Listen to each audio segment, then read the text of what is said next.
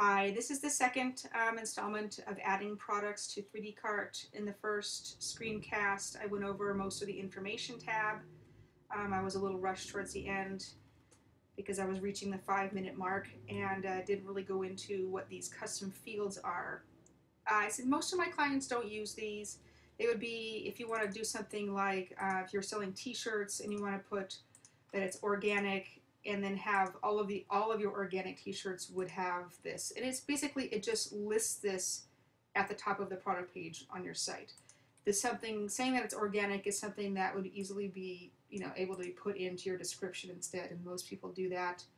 Or if you want it to be as an option, you can put it, as an option either organic or regular. Like I said, these are kind of just it. If you put 5 things in here, it will literally be just like a little bulleted list on the product page. It doesn't really, in my opinion, do a whole lot. I usually don't even use them, and I just click that to hide it. So we went over the information tab, which is where the most basic information is on our product. And then last time I didn't hit save, so let me save that because I had added this here. I had added categories. So this is where I also wanted to go over the weight. If you're going to be using a shipping method where you want actual like real-time shipping rates to be charged, you will need to enter a weight for your product because that's how shipping rates are determined by USPS, UPS, etc. So you would need to put a weight here for that.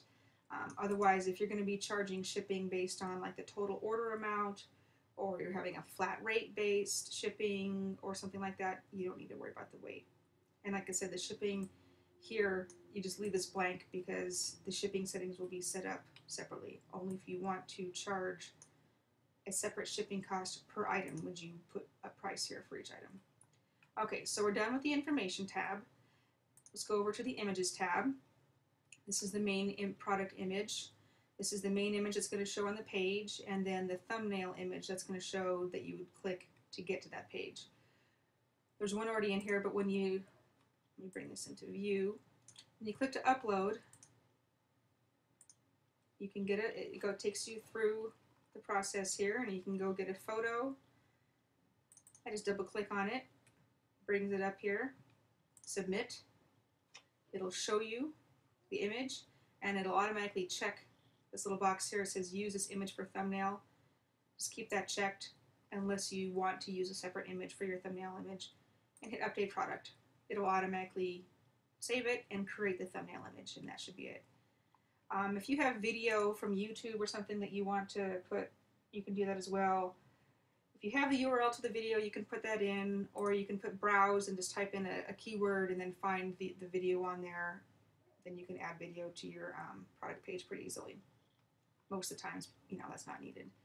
Additional images, if you just have a few more views of this product, you can put those in here. The same thing, you just hit browse, do the same thing, select the new image, and go through the same process that you did to do the main one. If you have more than the 3 additional images you have here, you can add it to the image gallery, and down here you can hit add new and hit browse and do the same thing here.